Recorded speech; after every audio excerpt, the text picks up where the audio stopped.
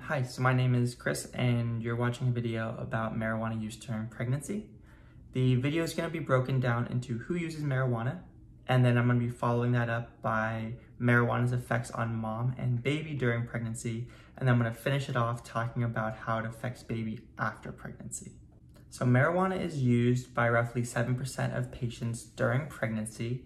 The most common reasons they use marijuana are for nausea, vomiting, and chronic pain. When looking at the research comparing marijuana and pregnancy, I had to separate out all the studies that were looking at combined polysubstance so that patients were using marijuana and cigarettes. So all this data is going to be really focusing at only using marijuana during pregnancy. So for patients using marijuana during pregnancy, there is an increased likelihood that they can have low blood or be anemic. There has not been shown good evidence that there's an increase in high blood pressure, but there has been shown good evidence that there is increased likelihood that the baby will have to go to neonatal ICU and that the baby will also have a low birth weight. So now transitioning from mom and going toward baby. So it has been proven that marijuana does cross the placenta, and roughly 10% of whatever is in mom's blood will be in baby's blood in regards to like the amount.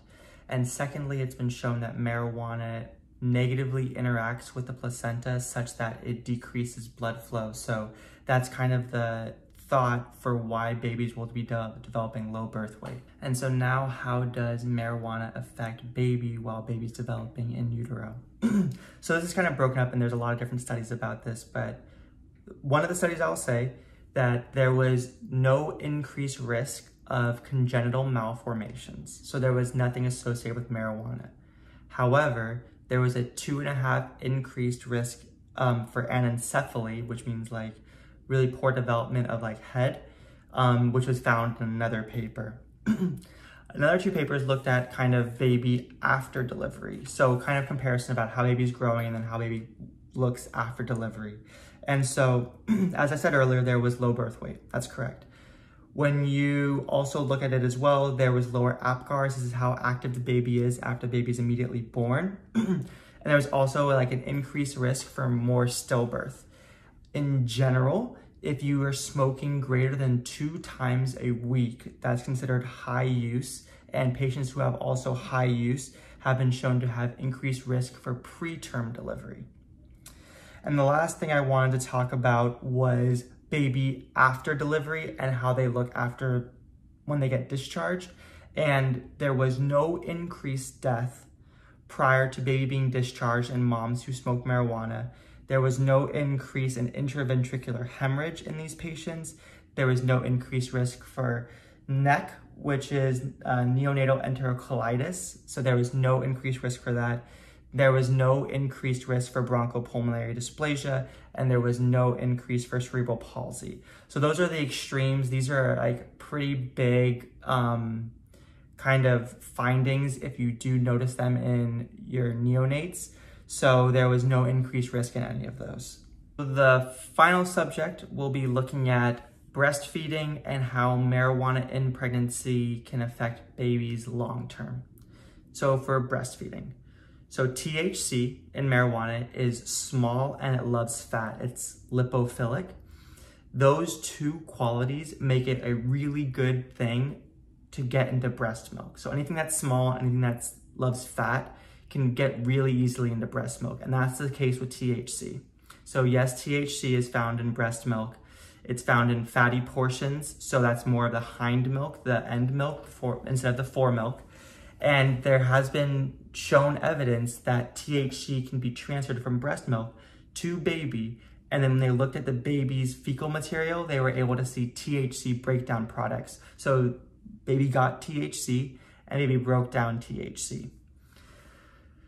So going beyond that, how does this potentially affect baby? So marijuana use does increase the risk for spontaneous infant death syndrome, SIDS, but in a cognitive or behavioral setting, there has been a possible increased risk of motor development delay. So being able to use arms and legs and fingers.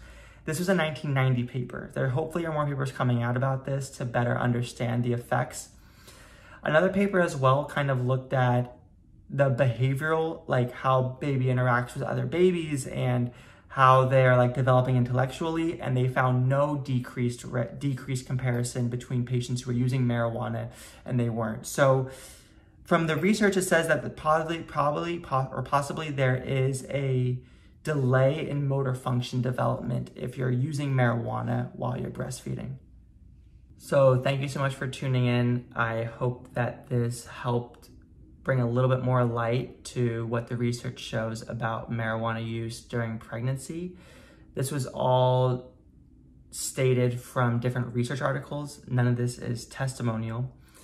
But if you have any questions, comments, concerns, please leave them in the section below, and I'll be linking all the papers if you wanted to look at them yourself and come to your own conclusion. So thanks, and I hope that helped.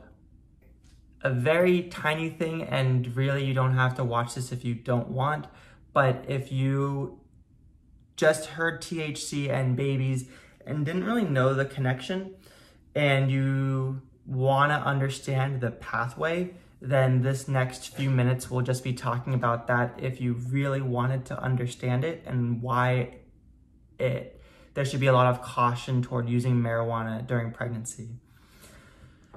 So THC is found in marijuana, and it interacts on the endocannabinoid system. This is called the ECS, and it is found to be developed in fetuses at 5 weeks of gestation, so really early on. And the way THC works, and the reason why you have an increased risk if you're smoking marijuana during first trimester for anencephaly, 2.5 times increase, is because an anencephaly is like underdeveloped brain, underdeveloped skull. And why does it affect that specifically if it's THC? So THC works on the endocannabinoid system, and I'll hopefully put up a picture right now, and it specifically works on CB1. This is a neuronal lineage like specifier, okay? And that then interacts and causes an increased amount of proteases. Proteases are little proteins that break down other proteins. And specifically, it breaks down SCG10, supracervical ganglion 10. And because it breaks down SCG10, there is an incorrect balance in the brain. And this is during the development phase. And it's a very Goldilocks approach. You can't have too much, you can't have too little, it has to be just right. And with the amount of SCG10, if you have too little, you have no growth of certain neurons in the brain. And if you have too much SCG10, then you have sporadic growth, and there's a crazy amount of growth.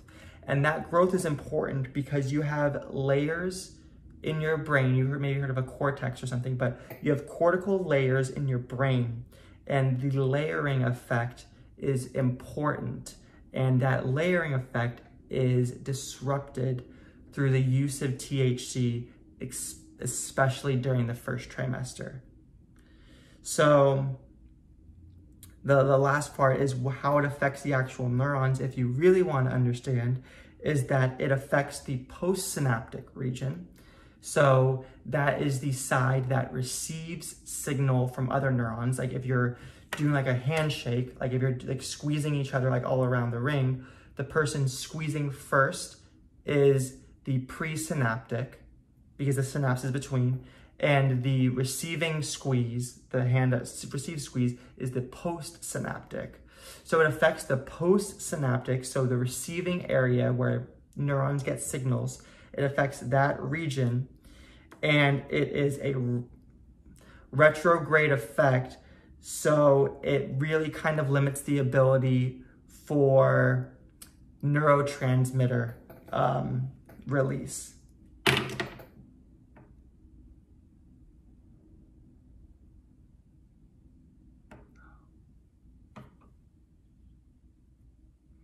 So there's presynaptic and postsynaptic, and it works on the postsynaptic side, which is the handshake that's receiving the squeeze. And it affects there, and that's where you're receiving signal.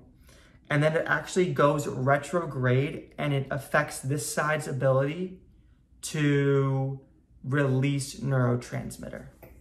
So in general, it has a very poor outlook on the ability for you to develop certain areas of the brain when you're first developing it when you're a baby.